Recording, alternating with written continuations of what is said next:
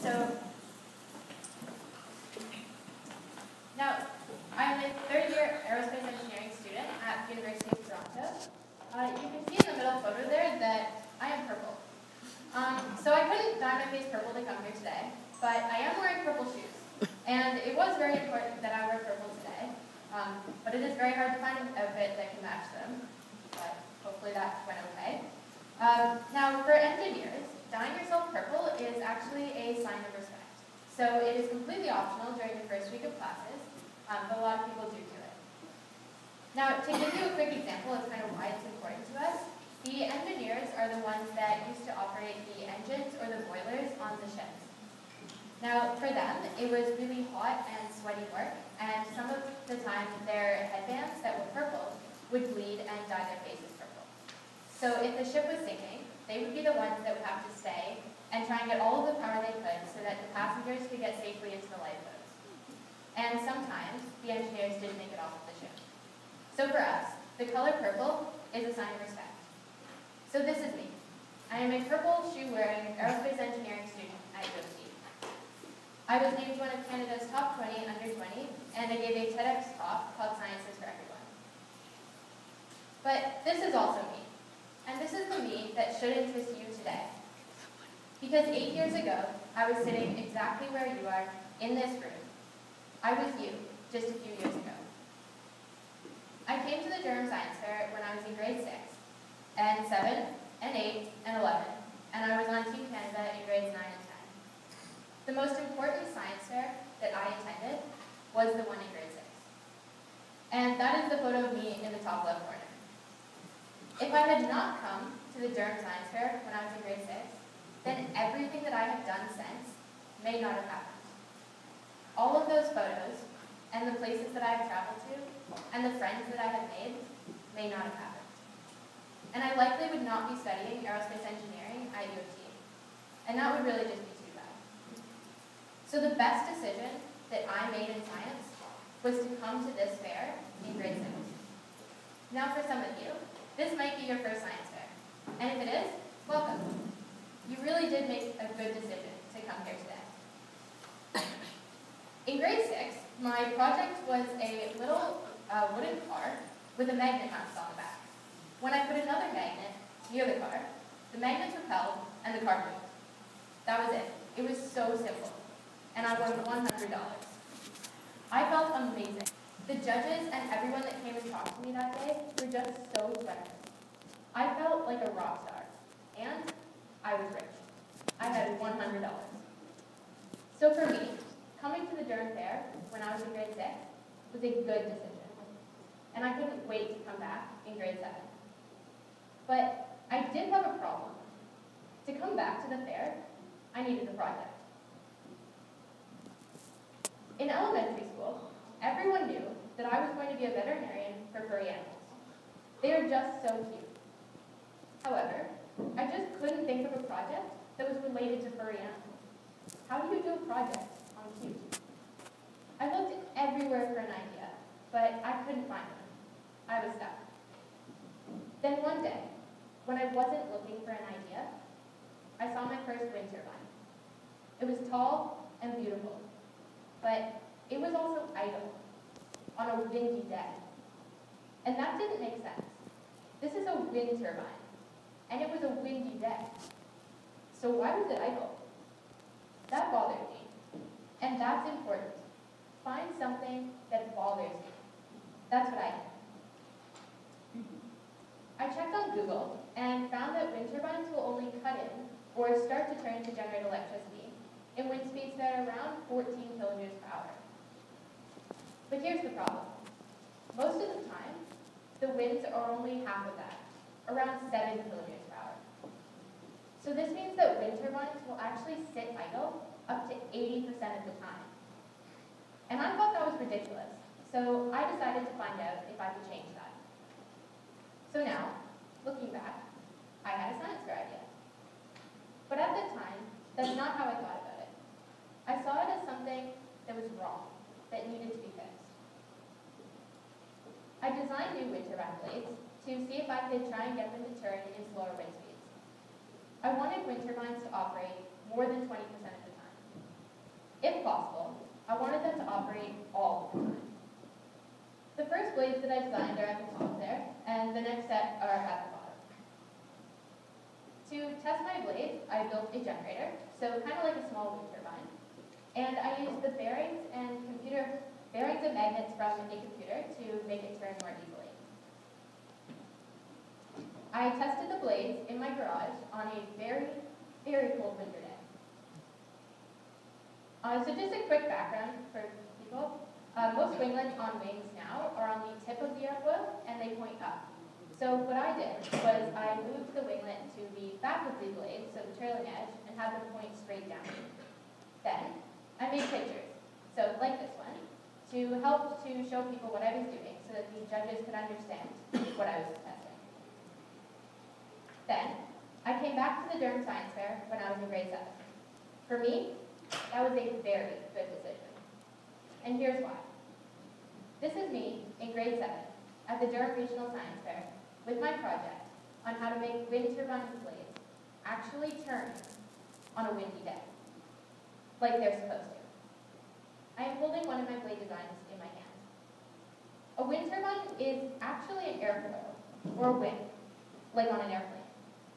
And in July of this year, 8 years from the date of this photograph, I will be working at Airbus in England. So instead of working on my balsa wood wings that you see in this photo, I will be working on these wings and having more fun than I could have ever imagined 8 years ago when I was sitting in this auditorium, just like you are today.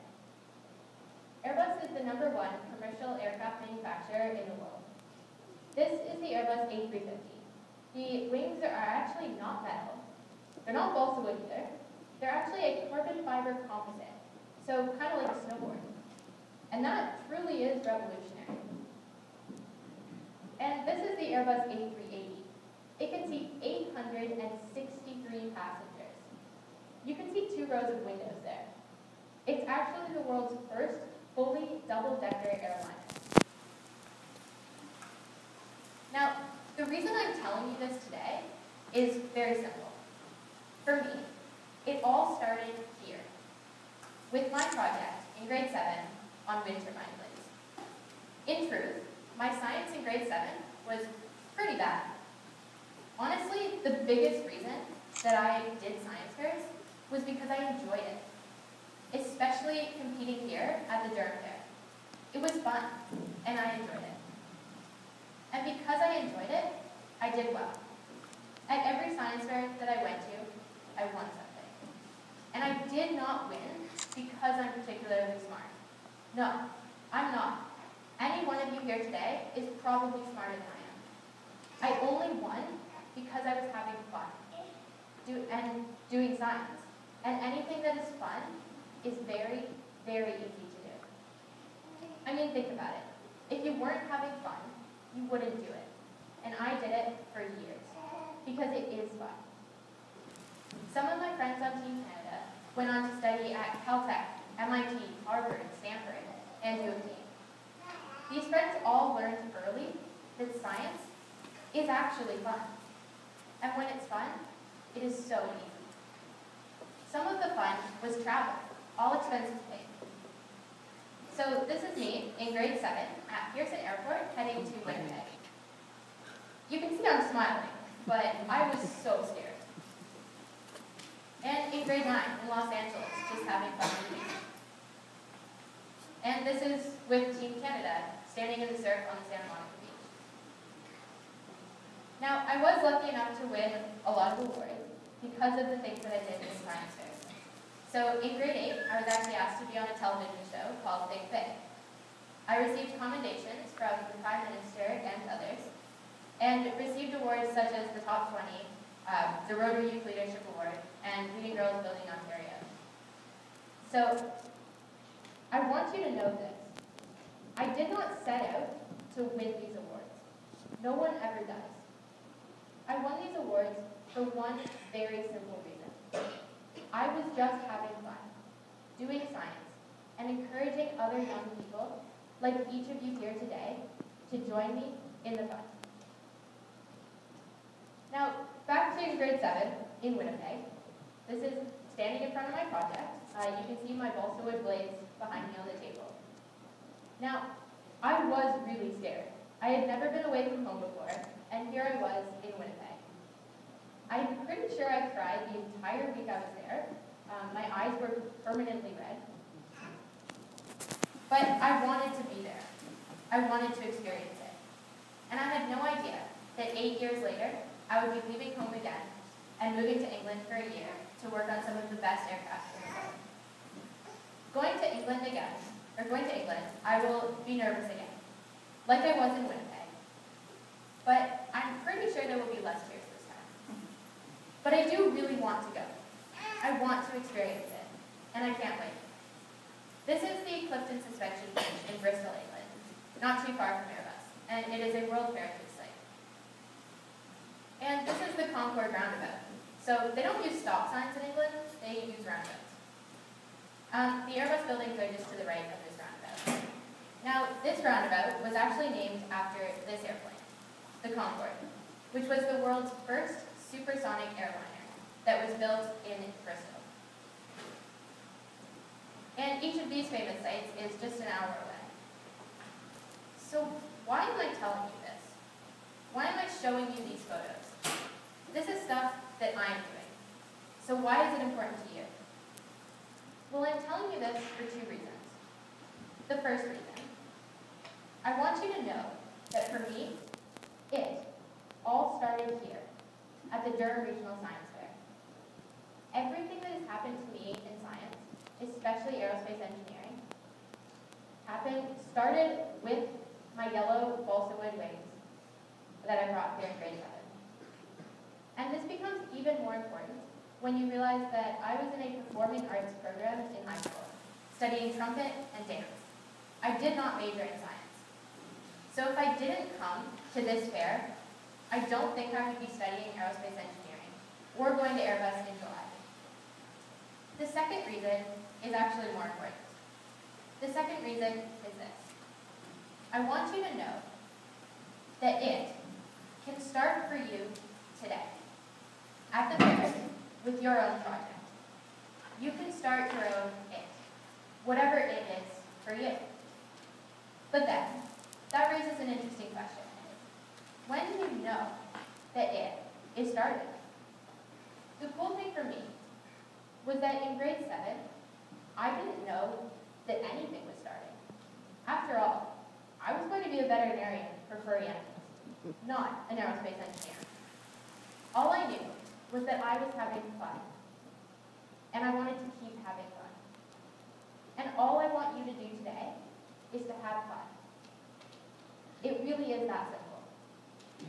Then, come back next year for more fun. That's what I did. I just kept coming back. And that is how it starts. It starts when you start having fun. Now, I want to say something a bit about magic. For me, magic and STEM do go together. I took this photo on the airplane on my flight back from Airbus in England. We were cruising at 39,000 feet over the Atlantic Ocean, and it was minus 60 degrees Celsius outside. That's pretty incredible. This is the Boeing 777, and it weighs almost 1 million pounds, and it's flying. Now, I know the science of why that airplane was able to fly. I know Bernoulli and quantum and Venturi and fluid dynamics. I take it all at school. But even though I know all of that stuff, it still feels like magic. Doesn't it seem like magic to you? Look at that photograph. How is that possible? That is 1 million pounds of airplane flying at 39,000 feet. For me, I love aerospace engineering. It is challenging, but I love that it seems to be 99% science and 1% pure magic. And it is that pure magic part that I love. Today, I want you to understand that there is actually magic everywhere in STEM, not just aerospace engineering. There is magic in science, technology, engineering, and even mathematics. So let's take a look at a very simple mathematics for a second. 1 plus 2 equals, well, I did say it was going to be simple, and it is. 1 plus 2 equals 3, right? Well, look, still easy. How many people knew that 4 plus 5 plus 6 equals 7 plus 8? Or this? Did you know that 9 plus 10 plus 11 plus 12 is equal to 13 plus 14 plus 15? Or this? Well, let's look at this one. The numbers are bigger, but even a little kid could fill in those blanks. A little kid may not know the mathematics, but they can see the magic. They can also see that it's simple and fun, even for a little kid. Instead, it really helps to think like a little kid. You can see the magic more easily. That is why airplanes that weigh almost 1 million pounds are able to fly. Someone could see the magic and thought that it was possible. I want you to know that for me, the key to aerospace engineering in particular, or STEM in general, is simple. Just focus on having fun. If you want to find your magic, then just focus on having fun. I didn't know about magic when I came back to the science fair in grade 8. I was just having fun. And in grade 9 with Team Canada, I didn't see any magic, but I still had a great time. I started to see the magic after a few years of simply having fun, and you will too. And parents, I want you to help your child to have fun. That's important. Now, in this photo, I was on Team Canada competing at the International Science and Engineering Fair in the USA. To compete, each student must submit a lot of documents to the USA and the government. If you didn't submit all of the documents correctly and on time, you didn't go. It was that strict. Now, some of the documents were not hard to fill in. So, for example, one was a photograph that they would use to make a photo ID badge that you would wear for the week. The security at the fair would check the badge, and if you didn't look like your picture, you didn't get it. So, a lot of these things were simple. And so parents, I encourage you to help your kids. Kids, ask your parents for help on some of the simple stuff. That's what I did. I asked my dad to upload some of the simple documents, like my picture, so that they can make my ID badge. Well, this is the picture that was uploaded to the fair in the international website to make my ID badge. So obviously, my dad thinks that science can be fun for everyone. Now, if you keep science simple, it is actually pretty easy. You just have to focus on having fun. Don't stress the details. Just have fun. The rest truly is easy. Today, I really encourage each of you to walk around, talk with others, and most importantly, ask questions. I think this slide says it all. I want you to experience science for the fun of it. I really hope that each one of you here has a fantastic day today.